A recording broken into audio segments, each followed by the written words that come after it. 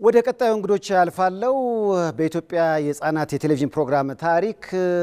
ትልቅ ቦታ አላቸው በተለይ አንድነት ባለቤቷ ደግሞ ሀብታሙ ቦጋለ ነው በግጥምና ዜማው ዘርፍ በፍቅር 15 ዓመታትን አሳልፈዋል ወደዚህ ጋብዛችኋለሁ እና አንድነትን እና ሀብታሙን ሞቅ አርጋችሁ ተቀበሉ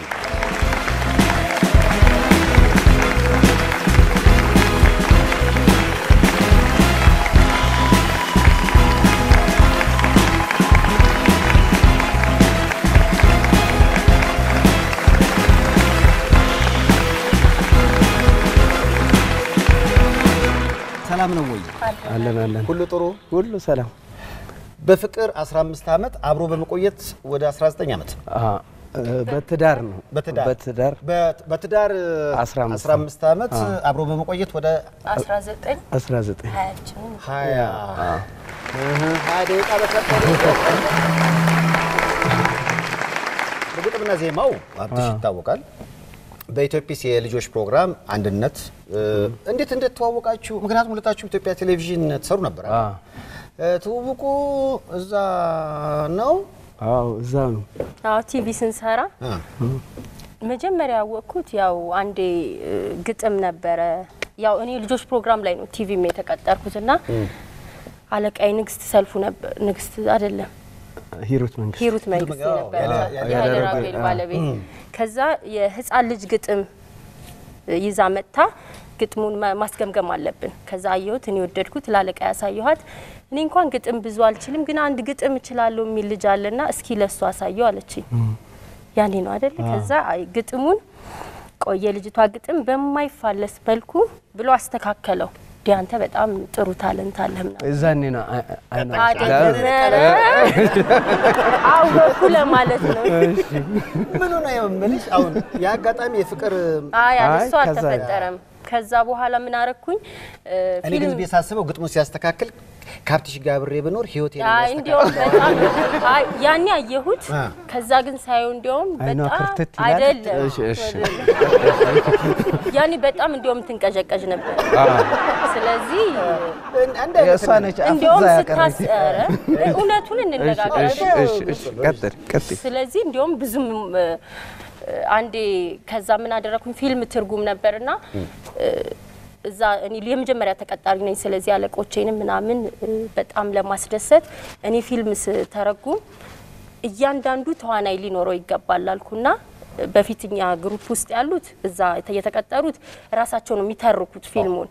እኔ ግን ለወንድም ለሴትም ለትልቅ ሰው ምናምን ብዬ ዜና ክፍል ነሱ ጋር ሄድኩኝ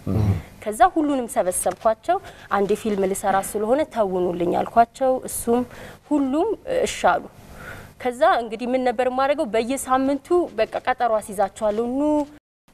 ኑ ተርጉ ኑ እንስራታች ሳውንድ ሶስዳቸው እየሰለቻቸው ግማሹ አረ ምናም ያሉ ቀሩ መጨረሻ ላይ እኔና እሱ ቀረ ስለምትወደኝ ይመስለኛል ነው እንዴ ስለዚህ እነሱ ከዛ ወዲህ ብቻችሁ ከዛ እሱ አልቀራለ መጣ ከዛ ወዲህ ስራው ፊልም መተርጎም ሆነ እኔ ለማግኘት ደስታል በጣም ከዛ በኋላ ነው ወደ ፍቅር ቀስ ይያለ በሂደት ተጋባችሁ ወለዳችሁ ከልጆች ጋር ነው የምትዩና ከልጆች ጋር መዋል በጣም ፈታኝ ስራ ይመስለኛል በጣም አይደለ ካልወደድሽው ከወደድሽው ላይሆን ይችላል በነገራችን ላይ ያው ስራ ሲጀምር የልጆች ፕሮግራም ድሮ ኢትዮጵያ ሬዲዮ ሰራ ነበር ትምርት ቤትም ያለው ገና ሃይ ስኩል ተማሪ ያለው ዩኒቨርሲቲ ከገባው በኋላ ኢትዮጵያ ቴሌቪዥን ተወዳድሬ ገባው ስለዚህ ከዋቂ ጋርም ሰርች አላቀም ብዙን ጊዜን ያሳለፍኩት ከህፃናት ጋር መስራት ነው ስለዚህ ሲጀመር በጣም ህፃናቱን ወዳቸዋለሁ ከህፃናቱ ጋር መስራት በጣም ያስደስተኛል ስራዬን በጣም ወደዋለሁ ስለዚህ ደስ ብሎኝ ስለምሰራ ፈታኝ ነገሮችን ብዙ የምትወደው ነገር ከሆነ ማለፍ ትችላለህ ህፃናት ምንድነው ደስ የሚለው አሁን እዚህ ቁጭ ብለው እነዚህ ቢሆኑ ህፃናቶቹ እምናወራው ነገር ከሰለቻቸው እያንዳንዱ ይወጣሉ ከዛ እንደ ትግስት አይኖራቸውም ስለዚህ ይሉንታ የላቸው ወይ ይመጣሉ እዚህ ጋር ይቀመጣሉ ከሰለቻቸው በዚህ ጋር እኛሁን አንዴ ሙኒት ትዝልሻል የበዓል ፕሮግራም ሙኒት ጊታር እየተጫወተ መጥቶ እሷ ጋር ጊታር እየተጫወተች ነው ማይኩን ከእጇ ላይ እና ይነቅሉታል ጊታር የሚጫወተው ደግሞ ክሩ ስለዚህ በጣም ይሄ ነገር ትግስትሽ እንድትጨርሽ አሁን ወደ ቁጡ ነገር ውስጥ አይከትም እኔ በጣም ያዝናናኛል እንዲያውም መሃል ላይ ያሳቀኝ ስራዬን እንድወድ የሚያደርገው ነገር ይሄ ነው በጣም ነው ደስ የሚለኝ ልጆቹን ያያየው ግን አንዳንድ ሰው ትግስት ሊያጣ ይችላል አሁን ከኔ ጋር የሚሰሩ ሰዎች አሉ አሁን አንድ የቀጠርኳት ልጅ ነበረችና በቃ አሁን ስራሽ እንዳጋጣሚ ደግሞ የተቀጠረችበት ሰዓት የበዓል ፕሮግራም ነበረ በጣም ብዙ ህፃናት ይገኛሉ ስለዚህ እነሱን ማስተባበር ነው ሲሰለቻቸው ማጫወት ፕሮግራሙ እንዲከታተሉ ማድረግ ብያት ከዛ የሆነ ሰዓት ላይ እሷም የለችም ልጆቹም ከዛ ምን የት ሄዳ ነው ብዬ ሲሄድ በጣም ይረብሹትን ጭራሽ አስወጥታ ገላቸዋል ምን በጣም በነዛ ይበቃሻል በነዛ ስል ጭራሽ አንዳንዱ ህፃናት እንዴት ማርክ እንዳለበት በእንደዛ አይደለም አስገቢያቸው ችግር የለውም ምናም ብለን ምክንያቱም በጣም ትዕግስት ቢያጡ እንኳን ፕሮግራሙን ነው መንቀይረው እነሱ ልንቀይራቸው አንችልም ስለዚህ የሚያሰለቻቸው ነገር ለመቀያየር ነው ምን ሞክረው እንግዲህ ሶስት አይነት አስተዳደግ አለ በጊዜ ይቀመጥ ከተባለ የኢትዮጲስ ዘመን ልጆች አሉ አሁን ያሉት ከዛ አባባ ተስፋዬ አለ ከዛ ደግሞ አለቃ ገብረሃል ልጆች አሉ ግን ሰይፍሽ የልደት ሰርቲፊኬት በብራና ነው የተጻፈው የሚባለው እውነት ነው ይሄን የጻፉት ያወሩ ነው የጻፉት ይጠየቁ አይሻለም እና አሁን ኢትዮጲስ ሐሳቡ እንዴት መጣ እኔ አሁን በልጄ ነው ለኢትዮጲስ ፕሮግራም ምንም አይነት ስሜት አልነበረኝም ስትወልጂ ነው የምታውቂው ሁሉ ነገር ያዘጉሽና እሱ ነው የሚከፈተው እንዴት ነው ሐሳቡ እንዴት መጣ ያው እንዳልኩ እኔ ከልጅነቴም ጀምሬ ልጆች ላይ ነው የምሰራው ገና ተማሪ ያለው የኢትዮጵያ ሬዲዮ ልጆች ፕሮግራም ላይ ሰራ ነበር ከዛ በኋላ ኢትዮጵያ ቴሌቪዥንም በልጆች ፕሮግራም ላይ ተቀጠርኩት እዛ እየሰራሁኝ ሳምሶን መረሳም ይባላል የአክስቴ ልጅ ነው ሰዓሊ ነው ስለዚህ ብዙ ጊዜ እንገናኛለን ጓደኛዬም ነው ዘመዴም ነው ስለዚህ ሁሉ ጊዜ እናወራለን ስናወራ ሁሌ የምናስበው ምንድነው የልጆች የሆነ ቆንጆ ፕሮግራም መስራት ከዛ በኋላ እንግዲህ አንደኛዋ ቼሪን አጣቃታለ አስረስበቀለ ስለዚህ አብሬውም ነው የሰራሁት በጣም ቼሪ እንደምትወደድ አቅ ነበረ ስለዚህ ቼሪ ከሌለች ደሞ ኢትዮጲስ ቼሪ ልትተካ የምትችል በጣም ልጆች ሊወዷት የሚችሉ በደንብ የተሰራች ጥሩ ካራክተር ያላት ልጆችን የምታስተምር ለምን አንሰራም ብለን አሰብን ሳሚ ዲዛይን አደረገው ስለዚህ በጋራ ስራውን ጀመርነው ማለት ነው ያኔ እንዲያውም ስራውን ስንጀምረው ኢቢኤስም አልነበረም ከዛ በኋላ ነው ኢቢኤስ እንዲያውም ሲቋቋም ለመጀመሪያ ጊዜ አብረን ከኢቢኤስ ጋር ኢትዮጲስን እዚህ ጀመርነው እኛ ነን ከዛ ግን ያው እዚህ ሀገር ላይ የልጆች ነገር መስራት በጣም ፈታኝ ነው ኢትዮጲስ የሚለውን ስም ያመጣው እሱ ነው ኢትዮጲስ አልጋት ምን መሰለው መነሻው ምን መሰለው ልጆች በቻናል 2 ላይ በአረብ ቻናል ላይ በመናምን ይያዩ አፋቸውን ሁሉ የሚፈቱት ለይላ ቆይ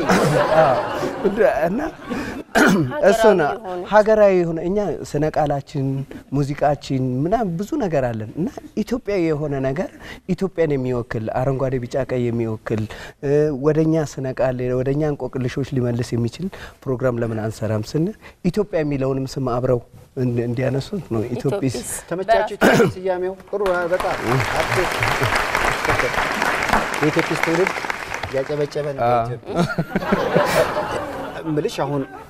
የልጆች ፕሮግራም በባህሪው ለማስታወቂያ የተመቸ አይደለም ፍትግስታ ይጠይቃል ትንሽ አንዳንዶች ከርቀት ሲያዩት ዝም ብሎ ከልጅ ጋር መዋል ምንም አይነት ድካም የሌለው ያርገው ሊያስቡ ይችላሉ እስኪ ውጣ ውረዱን እንዴት ትገልጫዋለሽ ምክንያቱም በሚዲያው ላይ ራሱ አሁን ሰይፉ EBS ማህላይ ማስታወቂያ አለ ሌሎች ፕሮግራሞች ቴሌቪዥን ፕሮግራሞች ማስታወቂያ አላቸው የልጆች ፕሮግራም ላይ ምንም አይነት ማስታወቂያ አይፈቀድም ያ ተስፋ እንድትቆርጭ ይበልጣ ያረጋችሁ በርግጥ በዚህ ሀገር ሁኔታ የህፃናት ፕሮግራም መስራት በጣም ፈታኝ ነው እንግዲህ እኛ ዋናው ህልማችን ምንድነው ኢትዮጵያውያን ህፃናት በተለይ ኢትዮጵያውያን ህፃናት የራሳቸው የሆነ በስነ ምግባር የታነጹ ሀገራቸውን ባህላቸውን የሚያውቁ ትውልዶችን ለመፍጠር እኛ ራሳችን አንደኛ ምንወደውም ስራ ስለሆነ የበኩላችንን ለምን አስተዋጽኦ አናደርግም ብለን የጀመርነው ነገር ነው ማሰብ ያለብን ሀገርን የሚረከብ እሱን ተው እኔ ነገ ይሄን ሀገር የማስረክበው እኔን የሚጦረኝ ሀብት ንብረት ቢኖረኝ ያንን ሀብት ንብረት ጠብቆ የሚጠቀም የሚጠቅመው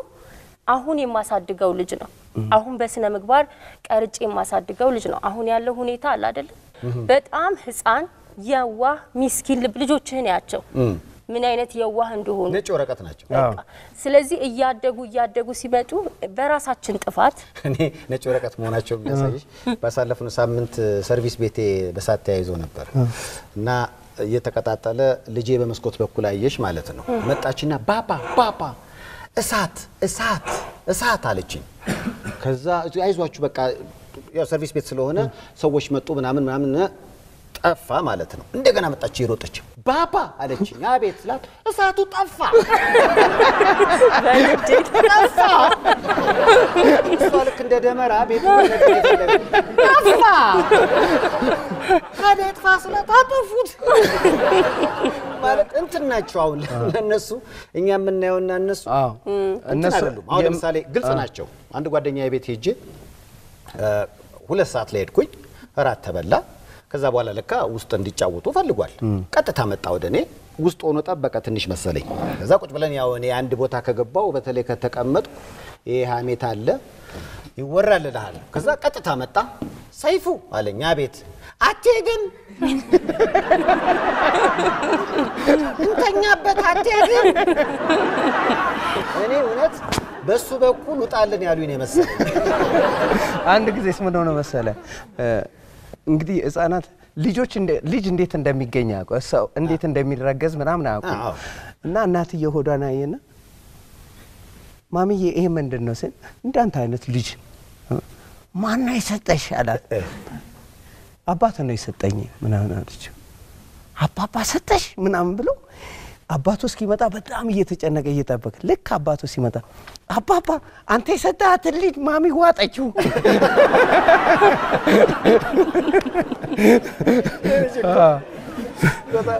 እኔ ግን የገመትኩት ጎረቤት እርጉዝ እንደገና ቢሆን ልክ እንዳንቺ ልጅ ሰጣት ያጣላቸው የሚበላ ነገር ነው